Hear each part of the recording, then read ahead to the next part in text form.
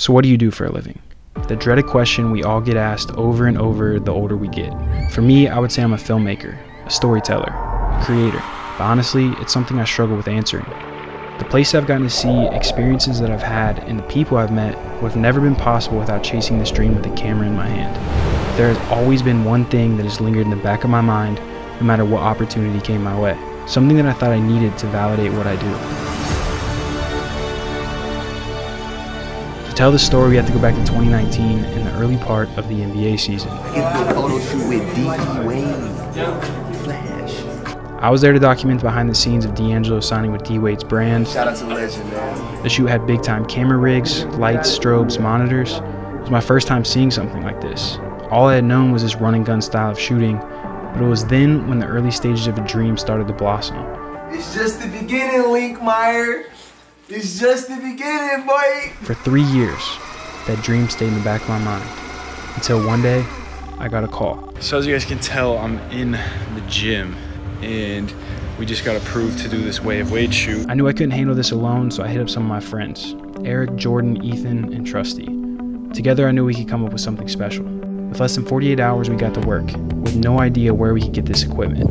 So we went from not knowing when or how we were going to be able to get to all this equipment to actually getting better equipment and exactly what we need to get. Shout out Dot Camera. A lot less nervous now.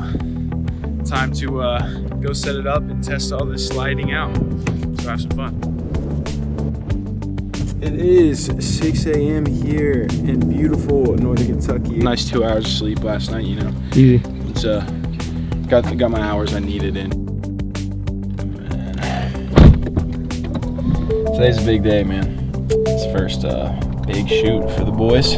First big shoot for myself. I can't really speak for anybody else, but I would assume for most of us, biggest shoot of our lives. But ain't nothing we can't handle. Oh, so heavy. Nutritional breakfast here. Only the best for us, man. Only the best, man. Mickey D's. I've had more McDonald's in the past week than I've had in the past 3 years of my life. So We got to the gym with a little over 2 hours till D's call time, so we started to set up all our gear and prep for everything to go smoothly.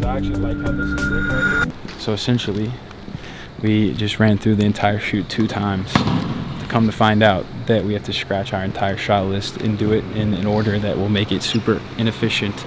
When you think you have a plan, you probably don't have it. But just like that, it was go time.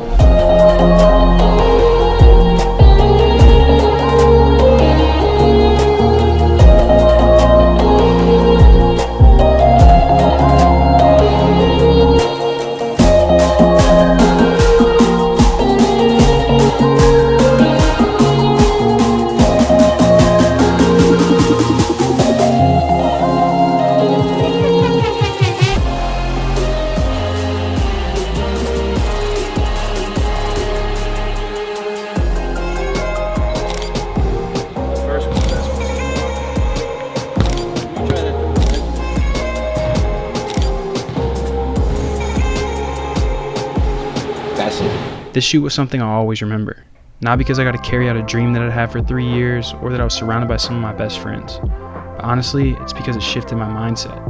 It was something that started as a dream, and then that dream slowly turned into a burden. I felt that I needed to do this big time production shoot to be considered a real creator. But what does a real creator even mean? It doesn't matter if you take pictures for Instagram or a magazine or videos for TikTok or YouTube. At the end of the day, what you do is art.